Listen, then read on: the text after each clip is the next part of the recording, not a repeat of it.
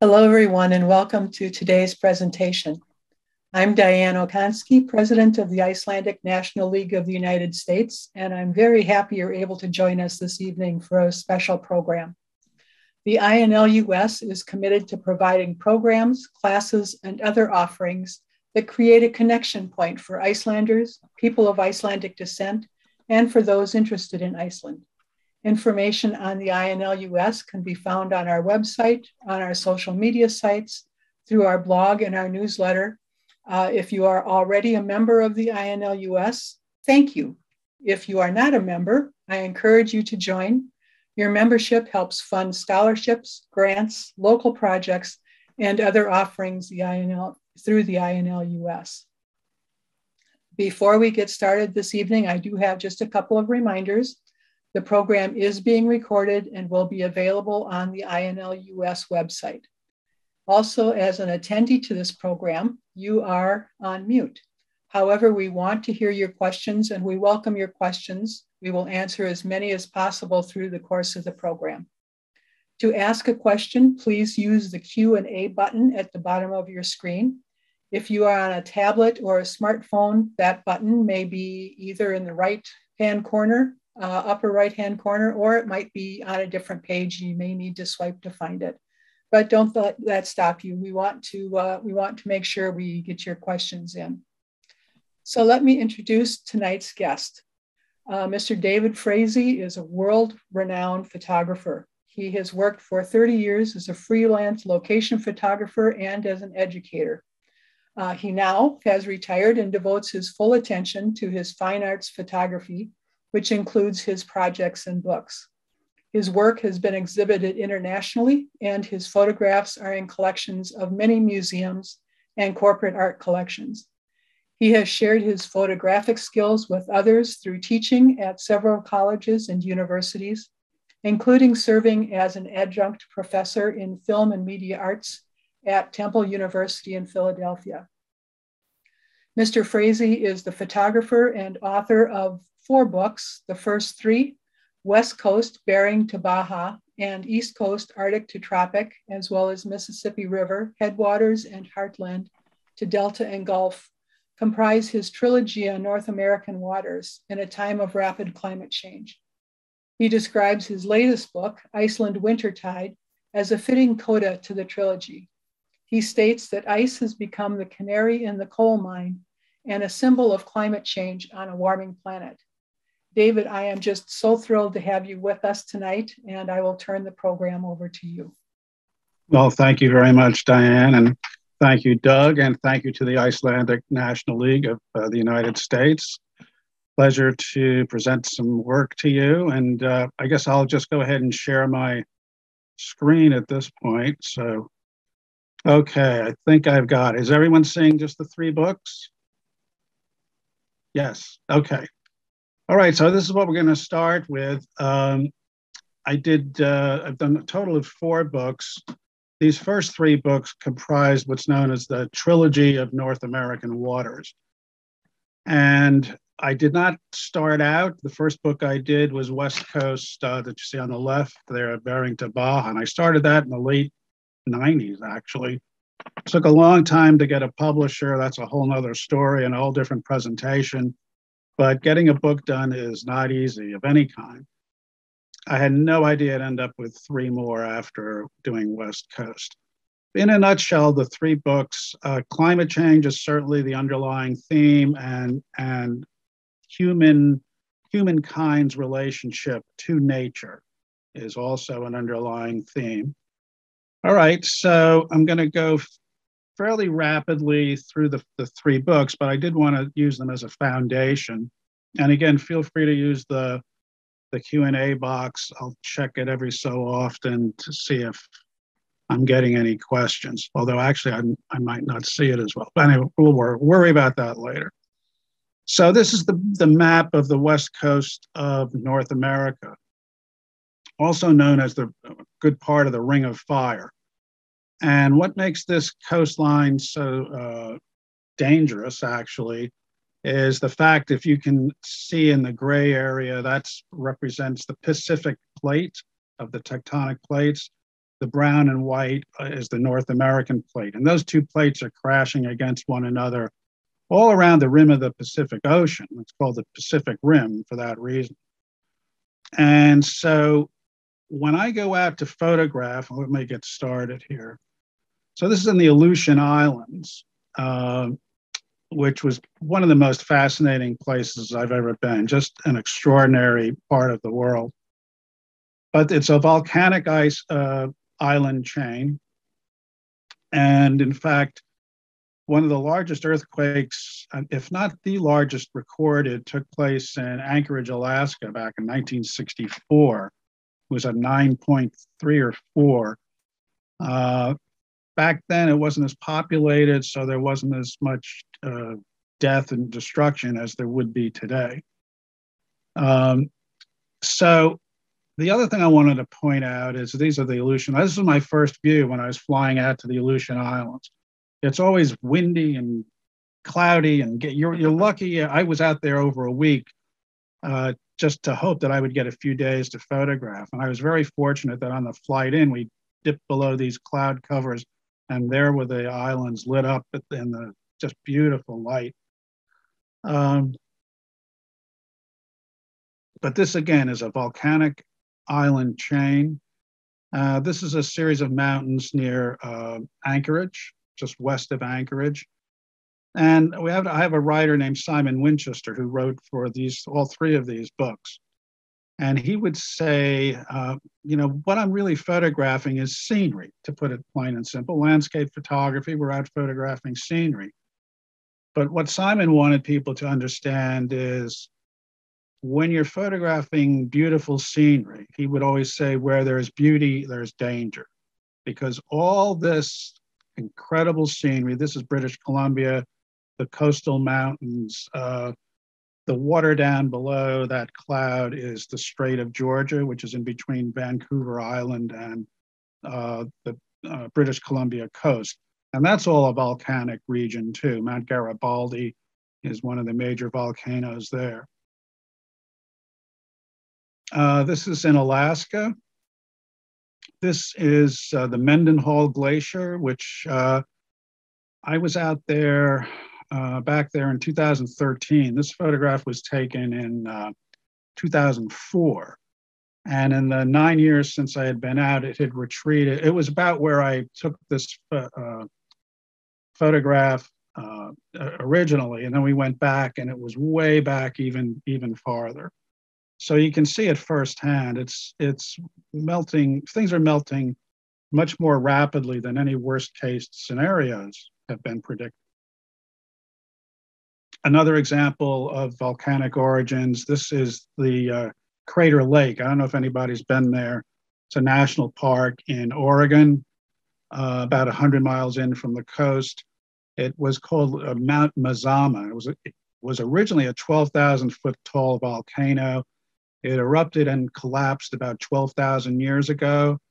And over a 250-year period, rain and snow filled in the lake to a depth of 1,100 feet.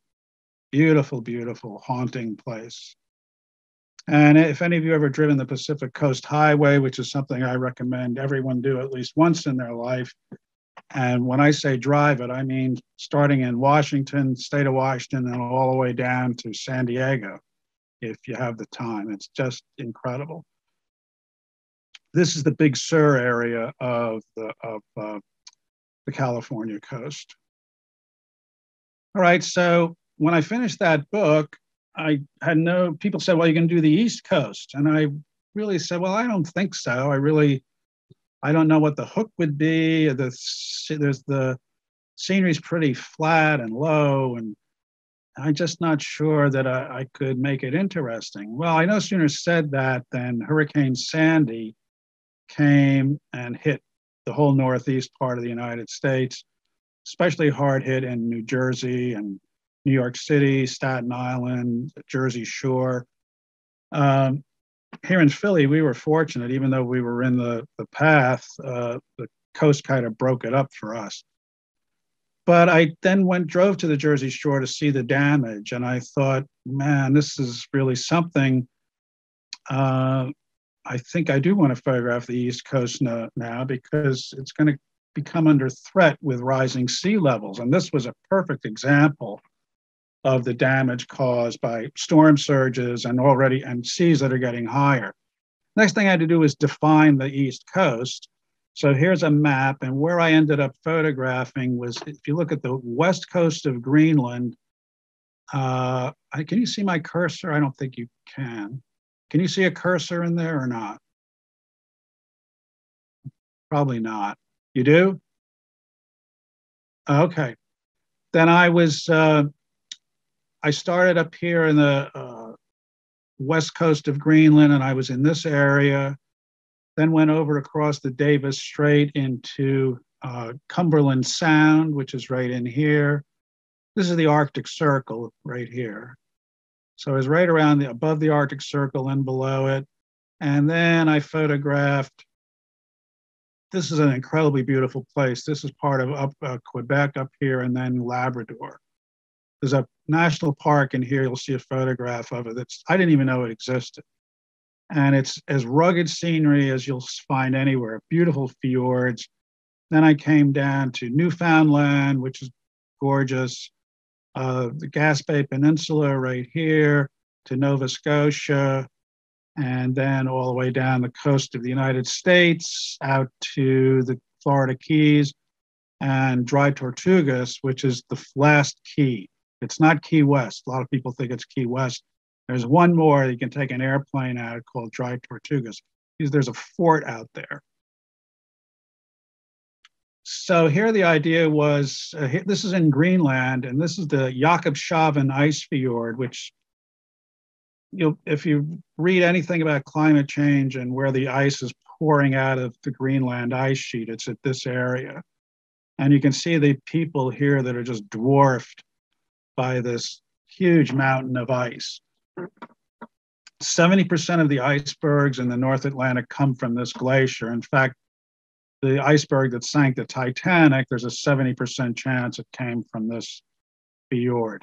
Now, I've seen photographs since I was there. I was there in 2013, and I'm not seeing the large icebergs coming out anymore because the melt is moving farther up into the harbor there, or the mouth of the glacier. So a prime example of ice melt. And of course, the polar bear has become a symbol of the warming planet, ice breaking up. This handsome lad had just jumped out of the water because they walk all along these ice floes. And what's happening is this ice is melting, and they can't do this anymore. Many of them are starving. They go to swim. They'll swim. They're great swimmers, but they can't swim 40 miles. So people are very concerned that the polar bears are going to disappear in a couple of I shouldn't say generations, but maybe 20 to 40 years. There's worry that they could go extinct. This is this Torngat Mountain National Park, which I was alluding to before. Just extraordinarily beautiful, very difficult to get to. There's there are some boats that go there, but not on a regular basis.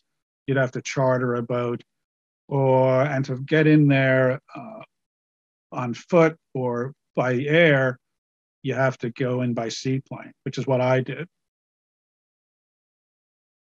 And this is Newfoundland.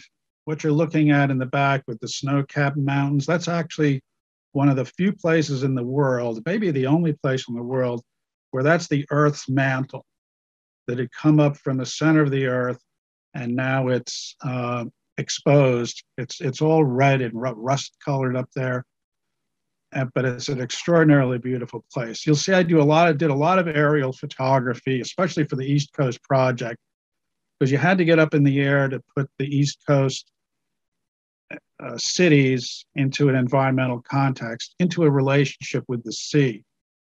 This is the Bay of Fundy in New Brunswick, Canada, where have these extraordinary high tides.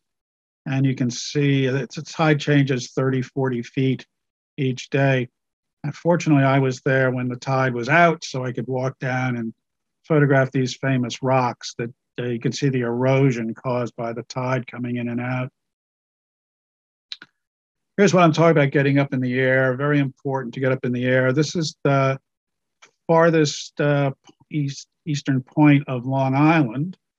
And the point that you see at the top of the screen to the right, that's Orient Point on Long Island.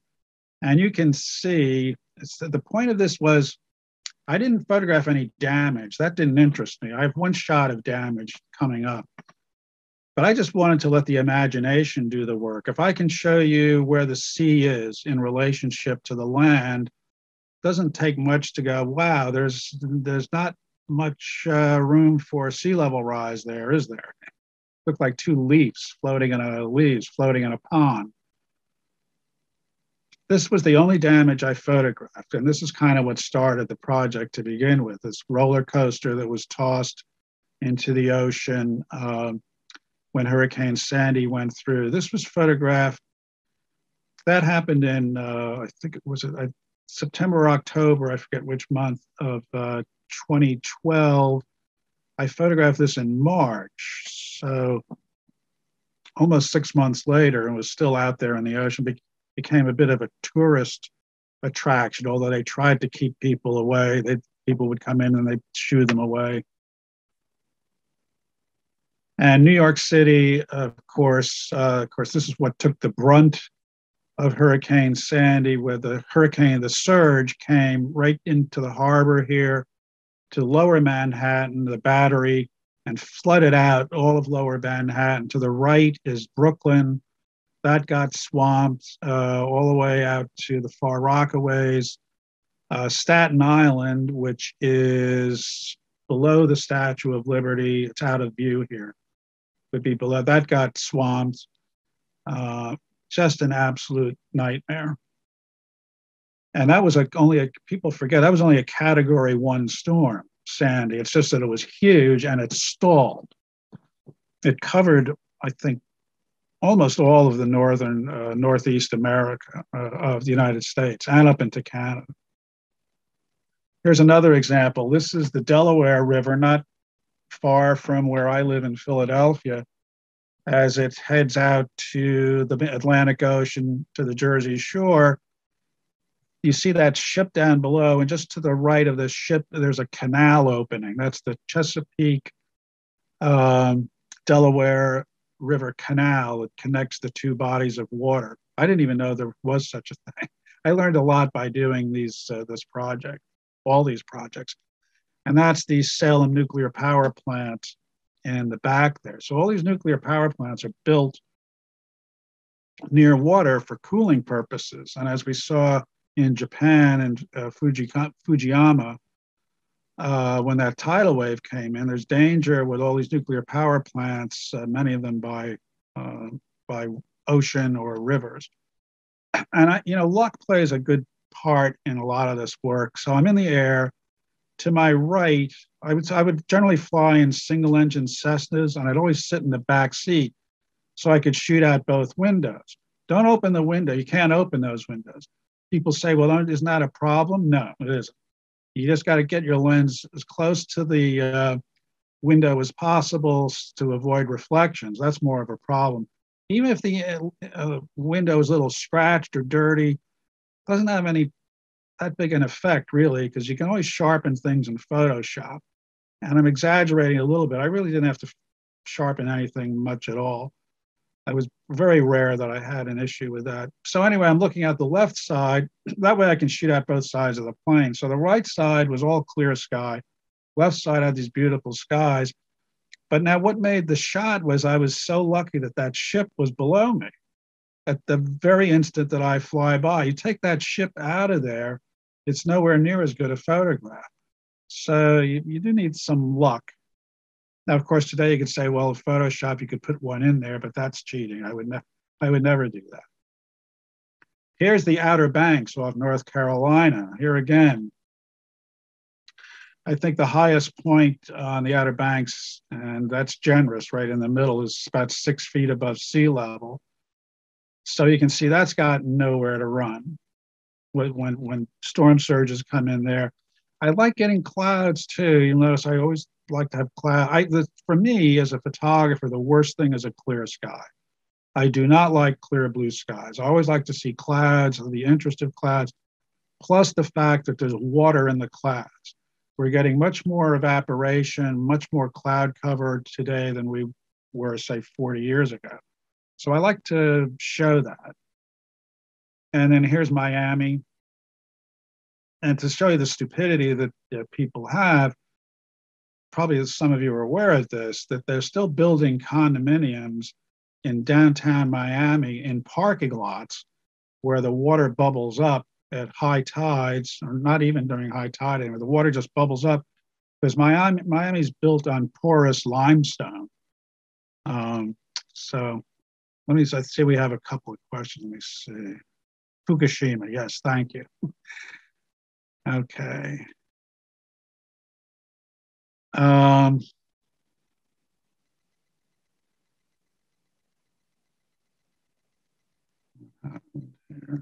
Here, whoops, why did I freeze?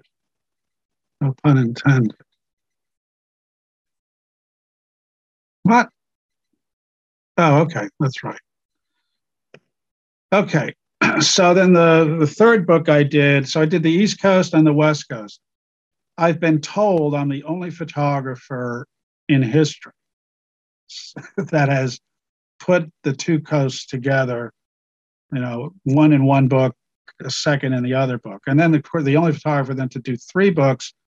That's why it was called a trilogy of North American waters. So after the East Coast and West Coast, I thought, boy, it would be great to do the Mississippi River.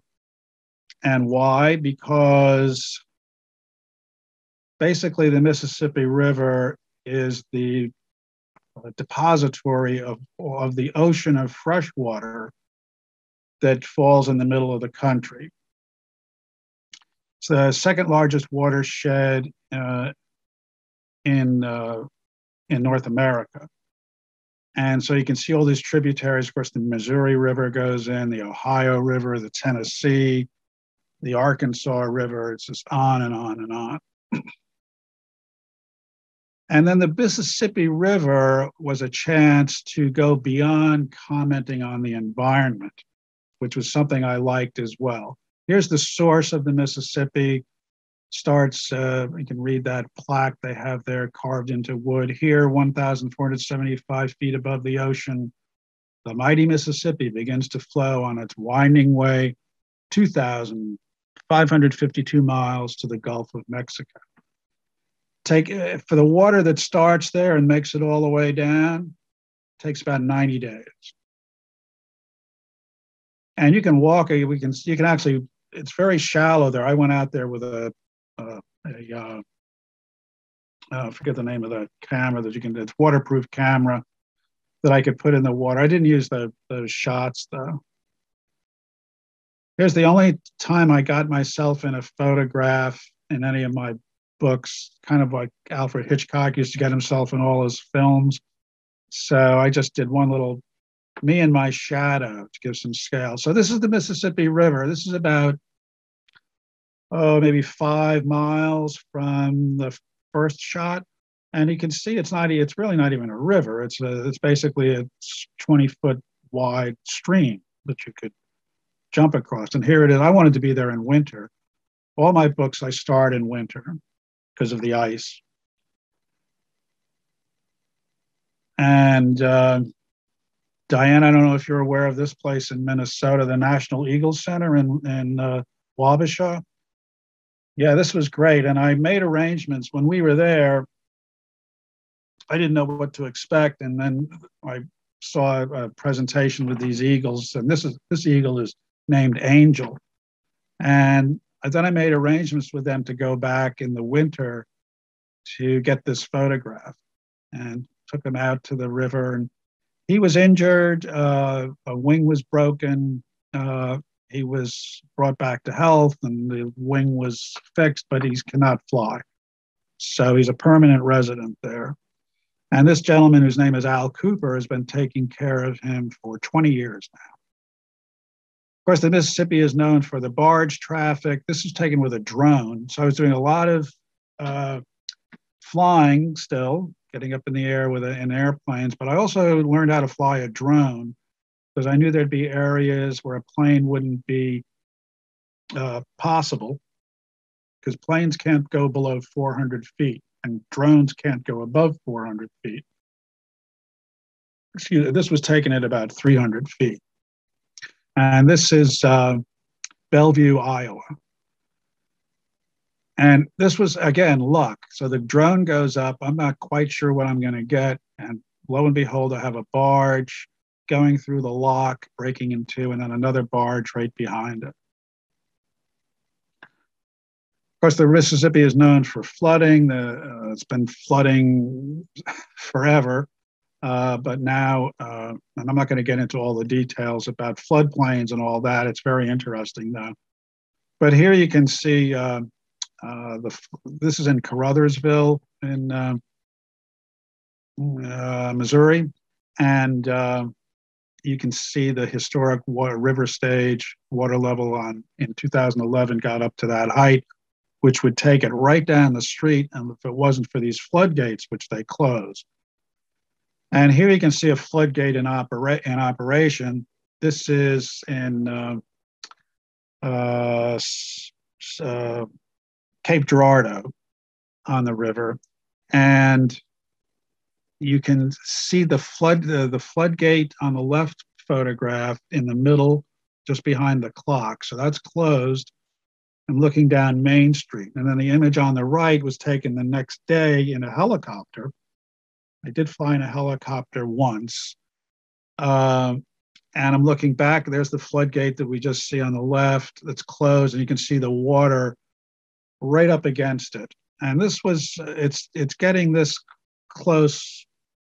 It wasn't a flood time of year or anything, but it's becoming more normal almost every day that these floodgates have to get closed in times when you don't expect they would be.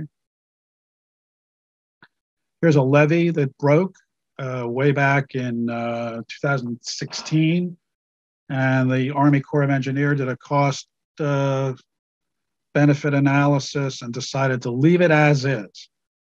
Can you imagine? Much to the dismay of the farmers who live in the area. So the farmers, when the river gets to flood stage, it's just receding a little bit here. Sometimes they try to make their own levees, and the government keeps paying them for losses. They think that's cheaper than fixing the levee. And my understanding is they're going to fix it one of these days.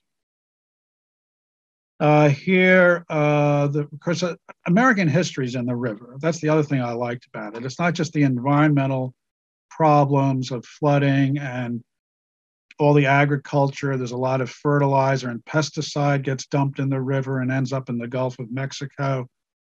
But this, where the Missouri and which is in the top center, and then the Mississippi River is down below it in the foreground and makes that sharp right turn. You can see that point out there. I was out there and got stuck in the mud, so to speak, which was quite an experience. But right across from that point, you'll see a few trees over in the left side here. And that's where Lewis and Clark camped for several months, getting ready to go on their trip across the Mississippi and up the Missouri River. Here we're in the pilot house of one of the barges. That, if you look out there, that's as long as the flight deck of an aircraft carrier. So there's only 14 men and women that run the bar, that run the towboat, they're called, even though they don't tow, they push. 14-person crew, 7 on at a time, 7 during the day, 7 at night. Hard work, but pays really well. Memphis, where we are now, is the Lorraine Hotel. Again, American history all along the river. This is where Martin Luther King was assassinated, and that wreath at the Lorraine Hotel. It's now a civil rights museum that's over on the left, and the wreath marks the place where he was shot. And the two cars were there, the Cadillac, and I can't see what the other one is. Vicksburg, Mississippi, where a great Civil War battle took place. And of course, this is a replica of one of these steamships. It's the largest replica made. It's a monster, and the train station is there as well. Indian culture is all up and down the river.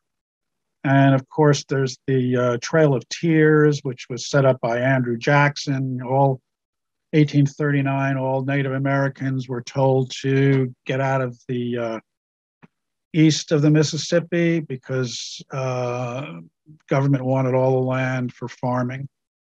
And so they kicked them all out, and a lot of disease, a lot of death. There were a lot of mound societies, they're called MOUND. You can see a mound right behind that man in the middle of the shot there, and they were used for ceremonial purposes in some cultures, burial purposes in other cultures. And every year they have a festival here at the Winterville Mounds, which is on the Mississippi Delta. Cotton, of course, once you get south, once you get just north of Memphis, you can see the crops change as you go down. You get cotton from Memphis pretty well down to Louisiana when sugar takes over. These are columns remaining from a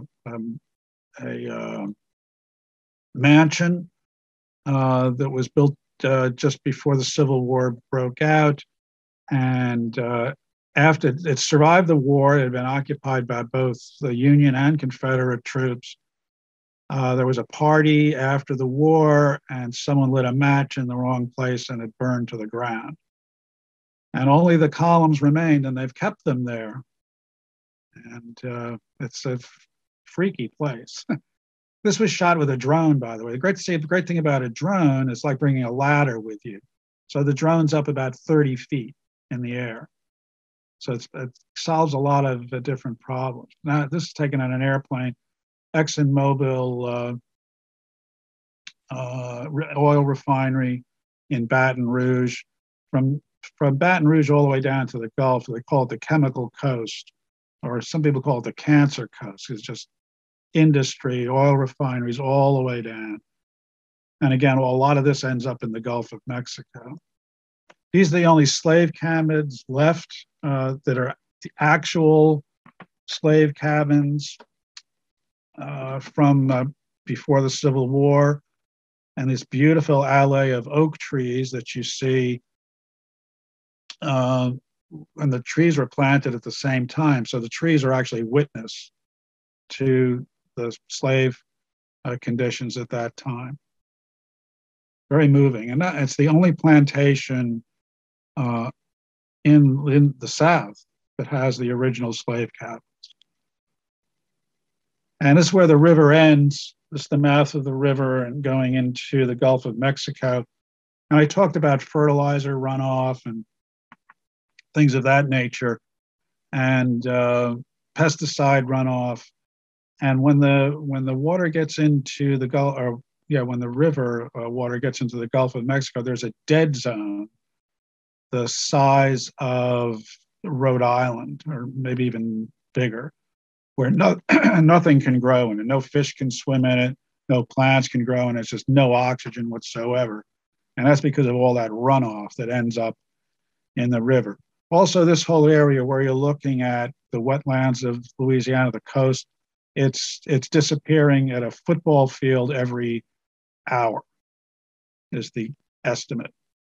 It doesn't look like this, 30, 40 years ago, it didn't live much more land there, and it's disappearing very rapidly. And why is that bad? Because that was a buffer for storm surges. The wetlands stopped the storm surges from coming up.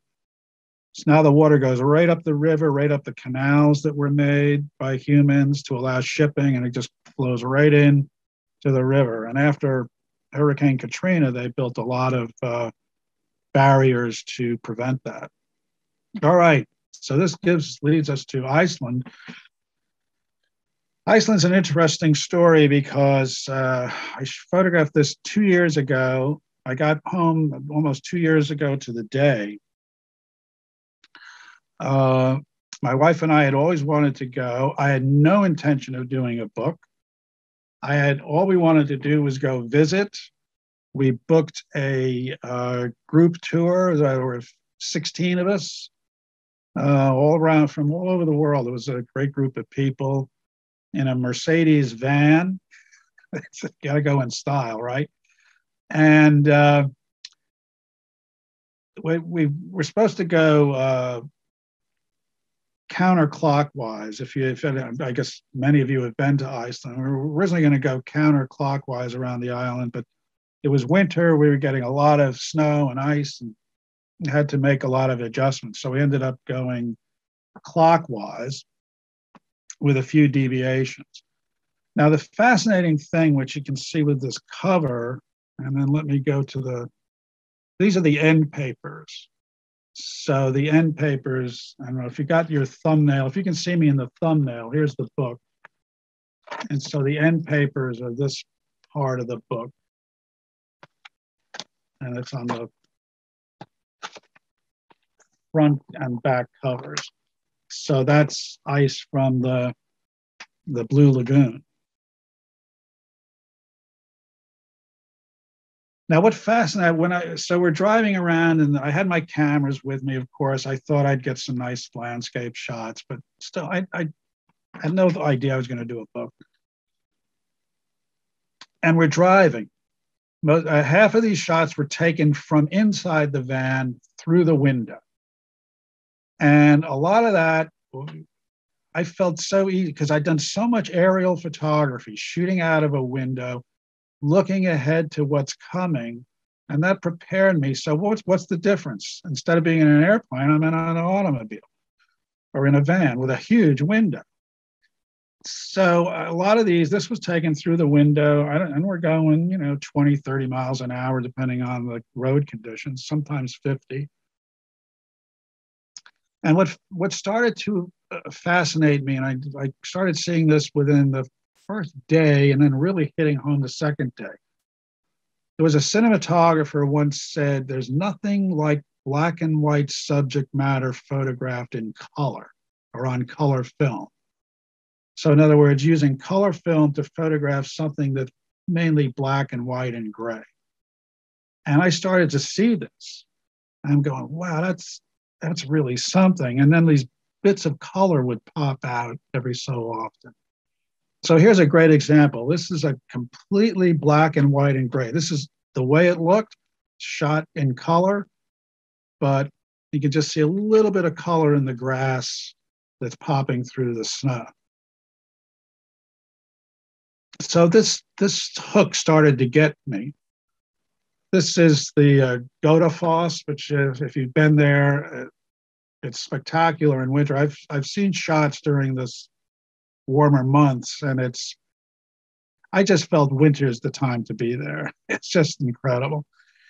So it freezes up, and now you have this black and white and gray, and then this bit of color that just pops out. You have color popping out of neutrals, which I love that.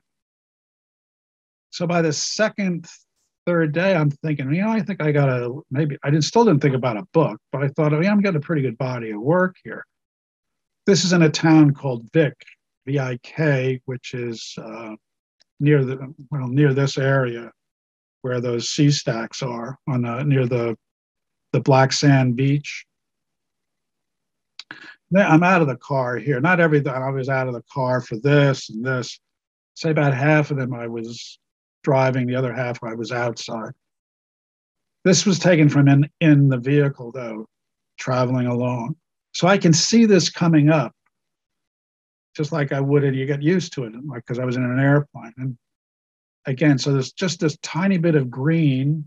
Here we had a tiny bit of red popping out of it, tiny bit of green. Here's the Diamond Beach. And that's practically everyone that goes to Iceland, if not, well, probably everyone that goes to Iceland wants to get to this beach. And a nice gray day, I just loved it. And So this blue just really pops out. And here's a spread. I did a couple of spreads from the book just to show you how the book's laid out. And that's from on the right side is Diamond Beach again, with a wave crashing over. And on the left is along the highway on the eastern shore of Iceland as we're making the turn in toward the Blue Lagoon. It's maybe, I don't know, 50 miles from the Blue Lagoon. And this is the Blue Lagoon. So great shapes of ice here, and it's just incredible. And this is the Thingvellir National Park. If anybody's been there, this is where, so now we hearken back to the Aleutian Islands with the tectonic plates. So here you can walk in between two tectonic plates that are moving apart. You don't have to worry you're going to get crushed. They're moving apart. So that's the North American plate is on the left, and the Eurasian plate is on the right. And Iceland, the glaciers, I say that ice, why ice? Why Iceland? Well, what's the connection to climate change? Well, because everybody knows it's melting. The Greenland ice cap's melting, Antarctica's melting, all the glaciers around the world are melting. In Glacier National Park in Montana, they're disappearing very rapidly. So ice has become a symbol of climate change. Again, moving in a car here. In the car. Again, the gray, the black and white and gray.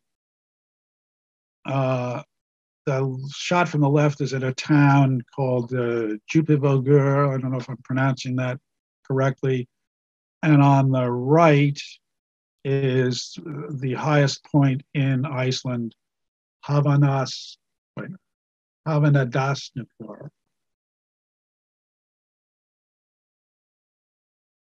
These are just two molehills, basically covered with ice. This is taken from the vehicle, moving along at a pretty good clip. And you get that little corner of blue sky up there. This is the Stogafoss, which is a very high waterfall. Here, the people look like matchsticks. And again, black, white, gray, and the color of the jackets coming through. Street signs. It looked like a dead end. I guess it was. The snow, we had to turn around here. Couldn't get through. So we got out of the vehicle and was able to get some shots. These are geothermal pipes. Ironically, the Icelanders are not creating to global warming whatsoever, because all their energy is produced through geothermal for the most part. And these are geothermal pipes. This is near Reykjavik, to just south, maybe 50 miles south east. And we're in the vehicle here, and that they go right across the road, right under the road, and we're coming up. I didn't know what they were until I had to look them up afterwards, see what they were. Power lines crisscrossing the island. The blue coming out of this lake. Again, black, white, gray, touch of blue, touch of red. This came up really quickly. Sometimes you have to react so quickly in the vehicle, and it's amazing. 90% of the time you react quickly, you get the shot. It's incredible how the human brain can sometimes anticipate so quickly. This was a canyon that was not on our trail, but we were having so much trouble, and our guide decided to take us to this place that she really loved to visit. And it's called the Gologlifjör Canyon. It's off Route 1 near Hamstagi.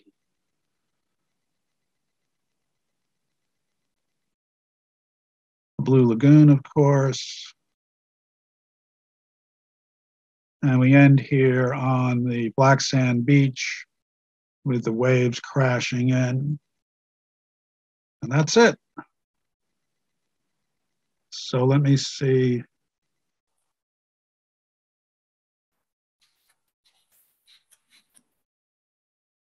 So if anyone has some questions, go. I don't see any, but if anyone has any, please let me know or type them in. Right. Otherwise, I'm going to go get a martini. Well, David, if you can stop sharing your screen, that would be marvelous. Yes. All right. What a powerful set of images you have. Thank They're you. just beautiful. I do have one question. Well, one person has asked, how long was your trip to Iceland? About 8 days. Yep, You covered a lot of ground. We left just, everyone knew COVID was coming, and not everyone knew how bad it was going to be. Chinese knew, and some epidemiologists knew. And we left out of JFK, even though I live in Philly. We left out of JFK, and I don't know, maybe a handful of people were wearing masks.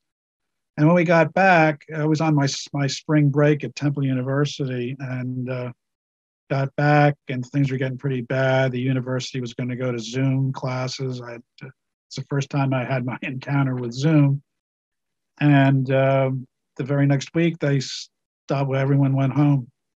So we just got that. That's the last time we traveled to any great extent. All right. Now, your first three photo books are really all in black and white. And Right. would you consider going back and doing those in color, or Oh, no. What was your thought process of using the black and white? Well, if you look closely, they're not really black and white. They're what's called, they're all monochromatic, but they're all toned. They're all different tones. So some are sepia, some have more gray in them, some are a little cooler than others. So they're all different tonalities. And the reason for that, I was greatly influenced by the photographers that documented the American West back in the 1870s, 1880s. And, those were the real pioneers. I mean, now I'm flying around shooting from the air. Those poor pioneers with these huge bellows cameras and rickety wagons didn't know where they were going, what was next around the bend. They would have been so envious of how easy it is now, because you can drive the whole Pacific coast, for heaven's sake, and then you get up in the air and photograph. But they would they would do it in a heartbeat. So anyway, that was an influence. They had a lot of different tones there. And there are other photographers. In the history of photography, at the turn of the century, there was a group of photographers called the pictorialists. And there were a lot of different tones being used. And then some photographers were doing with it that are more contemporary, only a handful. And I liked that, because it was a way to maintain interest, a way to, like musicians will often talk in terms of color and tonal in their music and their playing. That's a metaphorical colors. And for me, whether it's a cool tone or a warm tone, I would use that to express the way I felt. I try to remember my feeling at the time I took the photograph. So the tone is kind of representative of that. People always ask me, well, how do you know what tone to use?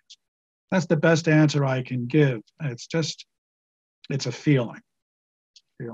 So that's the reason. And then Iceland, I knew I wanted to use color, but ironically, it still became monochromatic, even though it was shot in color, because it's all black and white and gray, and then you have color popping out of it. So it became a coda. That's why I say it's a coda. The first three books are hardcover, big.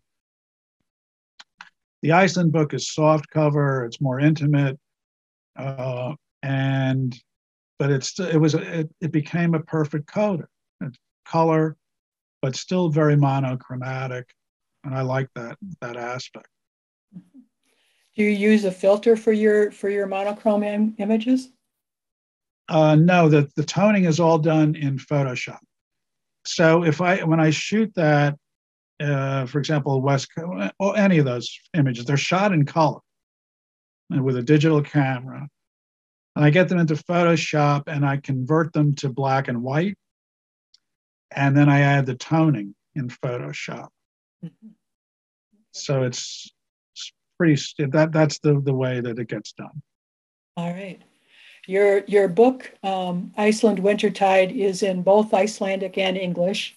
Yes. With the Icelandic provided by Auður Ava Olafsdóttir. Right. And how did you meet her and get her interested in this? All right. So let me go back to the other three books. I've always had writers. Simon Winchester, for those of you who know him, he's a pretty well-known writer of nonfiction. He's done all kinds of, a lot of geology books, but maybe half of them. But probably his most famous book is The Professor and the Madman, which was about the creation of the Oxford English Dictionary. It was a fascinating tale, actually. So I got him to write. That's another story. But for every one of those books that he did the main text, I got a female writer to do the forewords or the afterwards. And I wanted to continue that. And so we didn't have a lot of room in this book. We wanted to keep it small. So I just wrote a page, an artist statement, so to speak. And then I wanted to have an Icelander write an afterword. So a good friend of mine has a good friend who has a gift store in Reykjavik. And apparently everybody knows everybody in Reykjavik, or if they don't, they can find them.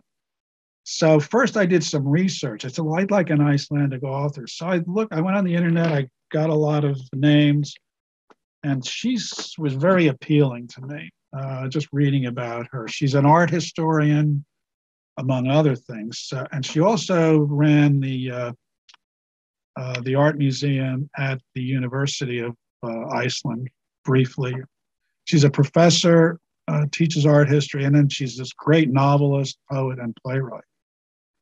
So I bought a couple of her books and read them, and I liked what she had to say. I liked her stuff. So I got in touch with this friend. I said, can you find this woman's email? I can't find it anywhere. So he did, and I wrote her an email, and she said yes. I said, I just want to, I think she wrote 800 words, which is all we wanted. And I thought she was very eloquent. I loved the way she talked about her girlhood in the book and the memories she had as a young girl growing up in Iceland. And so she just tied everything together really, really well. And she's really, we still stay in touch. She's just a really nice woman. So I've never had every author I've ever asked to write has said yes. And so I always tell people, if you have someone you want to write for you, just find out the best way to get in touch with them. If you can find it, it's always best if you can find a direct email. Excuse me. And I said, though, what's the worst they can say? No.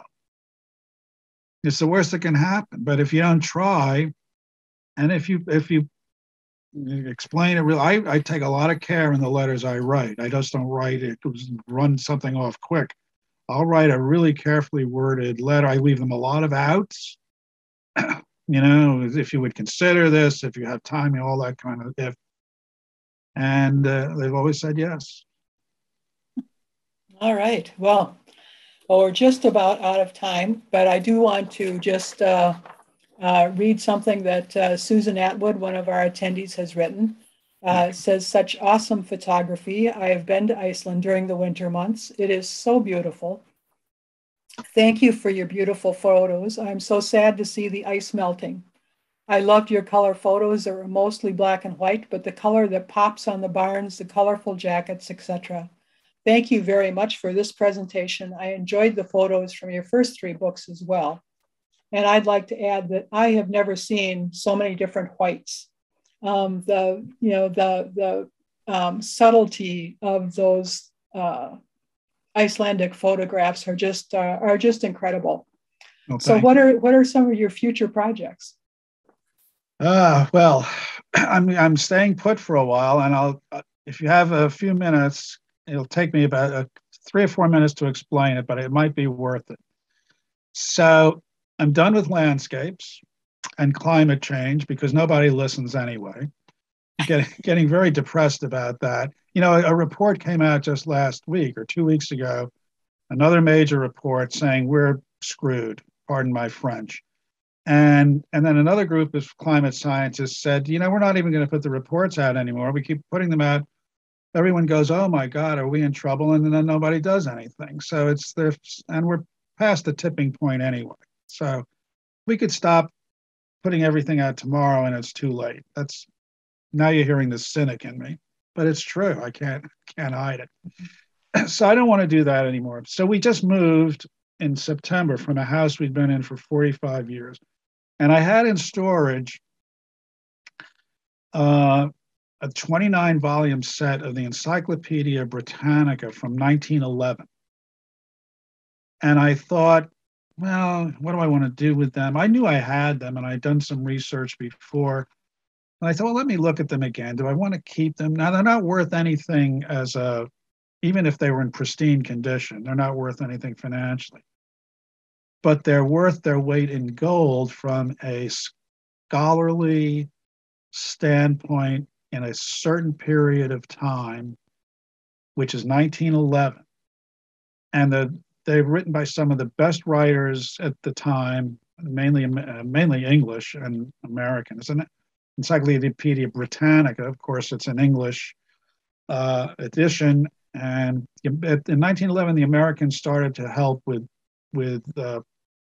design and publishing and distribution.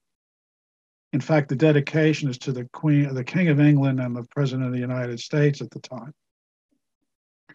So I thought, so it's filled with optimism, and the extent of human knowledge at that time is extraordinary in 1911. I mean, we're on the cusp of so many things, so much that is understood, some that they're just starting to understand, but it's also sprinkled with racism.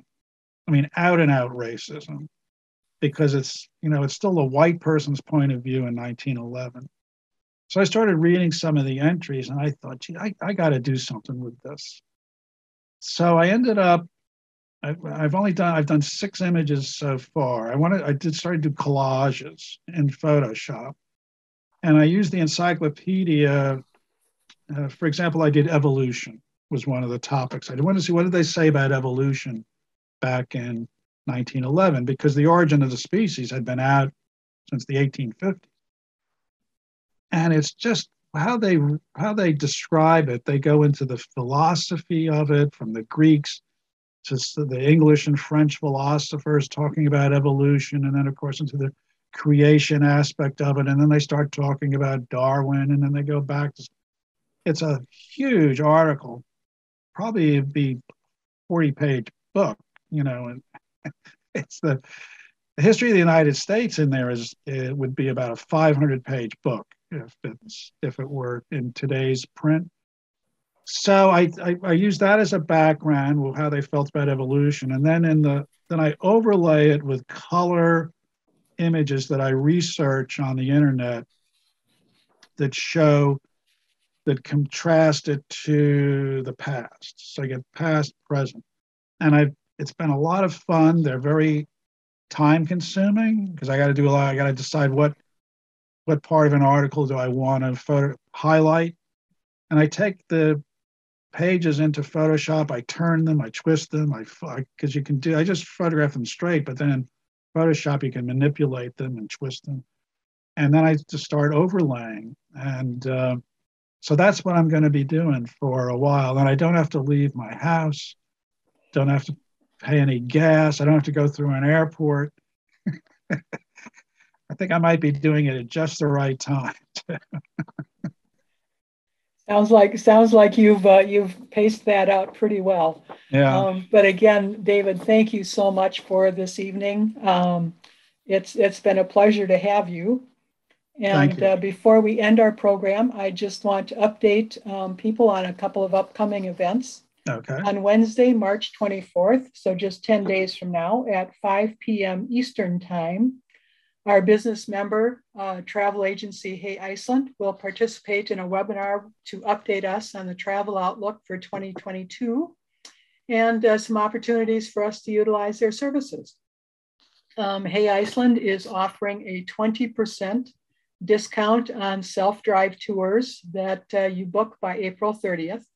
And you can get more information from the recent blog that was posted on the INLUS website, including the discount code to be used when you're booking your trip. And then on Wednesday, April 14th at 4 p.m. Eastern Time, INLUS will host an author's corner with William R. Short of the Herstwick Institute and Rainer Oscarson on their book, Men of Terror. And this presentation will focus on cultures, values, and the etiquette of Viking combat. I'd also like to mention that the INLUS's Basic 1 Icelandic language class will begin on March 31st. So if you're interested in starting to learn Icelandic, this is for you. If you would like to participate, you may enroll through the INLUS website. Just go to the Icelandic language page under the Travel and Culture tab. So David, again, thank you so much. And thank you to everyone who joined us this evening. Good night. And Doug, thank you. My pleasure. Enjoyed it. Bye-bye. Okay. Have a good night.